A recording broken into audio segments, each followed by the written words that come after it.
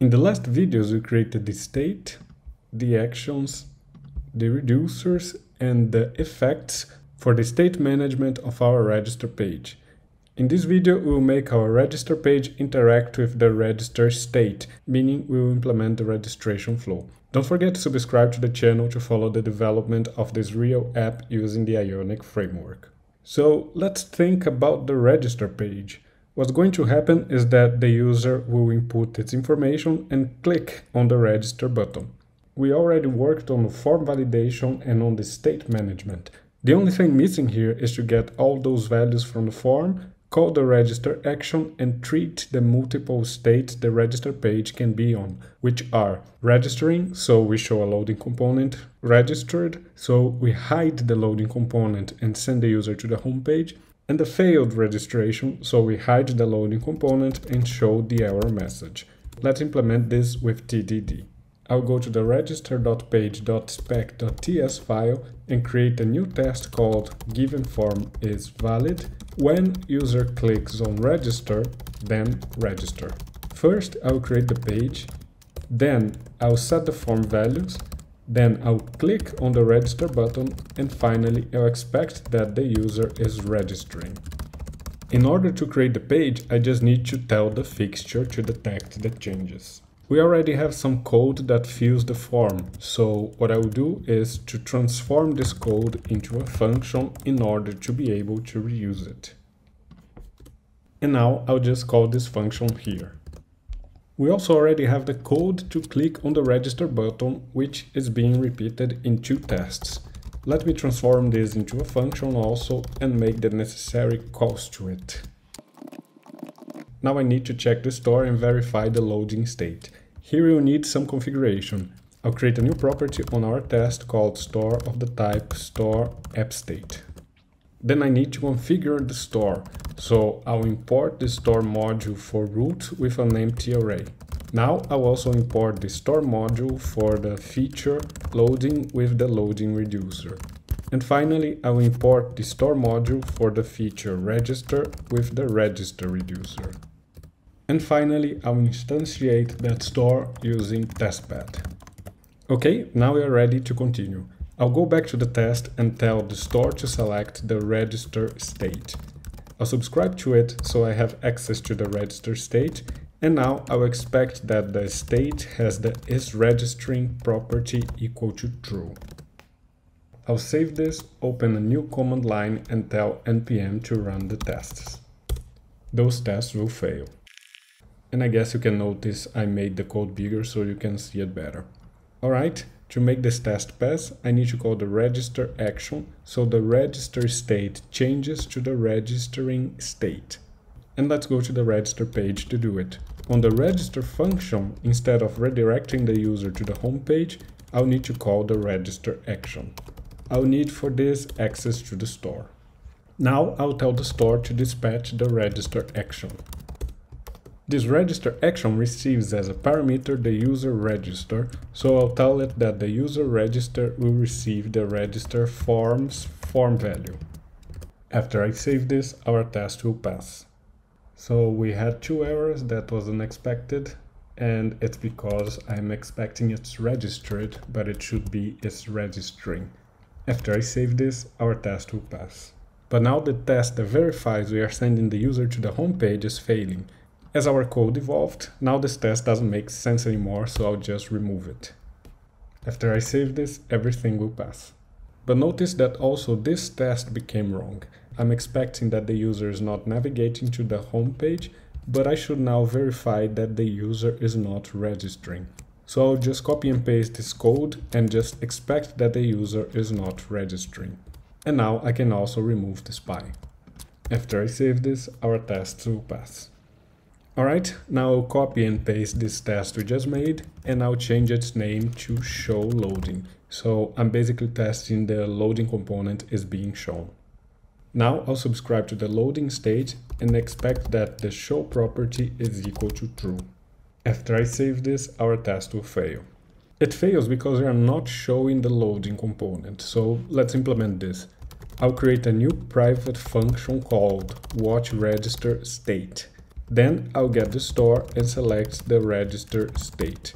I'll subscribe to it so I get access to the register state.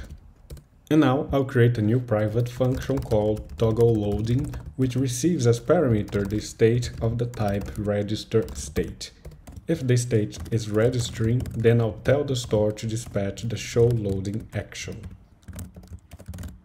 Now I need to call this function on the watch register state.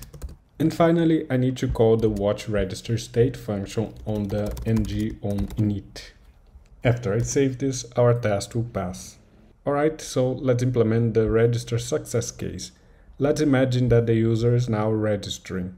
The flow that will happen is the register action gets called, then on the register effect the register service gets called, then it responds with success, and then the register success action gets called.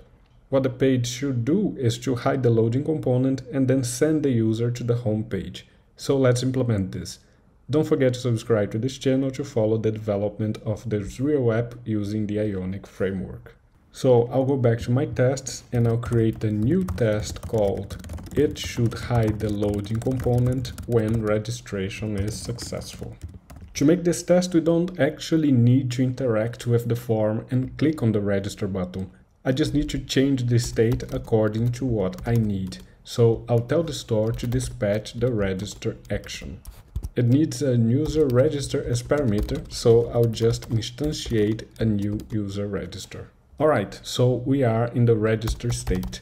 Now I'll tell the store to dispatch the register success state, so now we are telling the page that the registration was successful. Let's also not forget to initialize the page by telling the fixture to detect the changes. And finally, I'll get the store and select the loading state. I'll subscribe to it to get access to the loading state and expect that the loading state has the show property equal to false. After I save this, our test will fail. It fails because we are never hiding the loading component, so on the toggle loading function, I'll tell that, in case the user is not registering, I'll tell the store to dispatch the hide action. After I save this, our test will pass. Alright, also on the registration success, we need to send the user to the home page, so I'll copy and paste this test and change its title to "Should go to home page when registration successful." The first part keeps being the same, but I actually should expect the router navigate function to have been called with an array containing the string home. For this to work, I need to spy on the router navigate function. After I save this, our test will fail. So now let's program this to pass. Here I'm observing the state, so I can verify on the register state if it is registered. In case it is, then I'll tell the router to navigate to the home page. After I save this, our test will pass. Alright, now let's test the error case. The flow that will happen is the register action gets called, then on the register effect the register service gets called, then it responds with an error, and then the register fail action gets called. What the page should do is to hide the loading component and show the error message. So let's make a test for hiding the loading component. I'll copy and paste the last test and change the title to "Should hide loading component when registration fails." Instead of calling the register success action, I need to call the register fail action. It receives as parameter an error, so I will just create an error object. After I save this, our test will pass as we already implemented this. So let's take a look. If it's not registering, then we hide the loading component. Okay, now let's make a new test to show the error message. I'll copy and paste the success case and change its title to "Should show error on registration fail."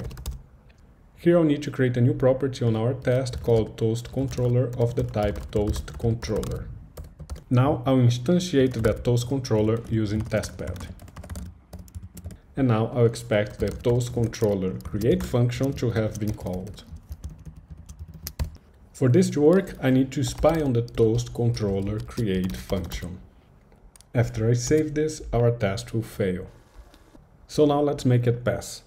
We can just check if the state has an error, and in case it does, then we'll show the toast, so I need access to the toastController. Now I'll get the toast controller and call the create function. I'll pass an object as parameter with the message as the state error message, the duration of 5 seconds, and the title of the toast as registration not done. Then, when the toast is created, I'll tell it to present itself. After I save this, our test will actually fail. It fails just because the create function should return a promise, but I didn't do that on the spy, so I need to tell the spy that it will return as value a promise that will resolve with an object that has the present function. As we have a casting error here, I'll just solve this using any. After I save this, our test will pass. Oops, another mistake. It didn't pass because I'm calling the register success action, so let me copy and paste this, and after I save it, our test will pass. And let me change this title here also. Alright, now let's test this on the screen. I'll test first the error case, so let me quickly fill all the fields and set as email the error email. And let me also open the Redux tab. So I'll click on the register button, the register action will be called, the loading component shows up, the register service is called, it answers with an error, the register fail action is called, the loading component disappears, and then we show the error message for 5 seconds. Alright, pretty cool. Now let's test the success case. I'll change the error email to any email and click on the register button. The register action will be called, the loading component shows up, the register service is called, it answers with success, the register success action is called, the loading component disappears, and we try to send the user to the home page, but it doesn't work and we go to the login page.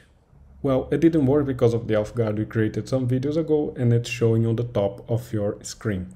We did the user registration, but we didn't log in the user after this registration, so the user was taken to the login page. In the next video, we are going to change our code, so after the registration, we do the login, and after this login, we send the user to the home page from the register page. Well, actually you can try to do it yourself by cloning the code on the public GitHub repository. This for sure will be a good exercise for you. After you're done, tell me in the comments your difficulties and what you managed to do.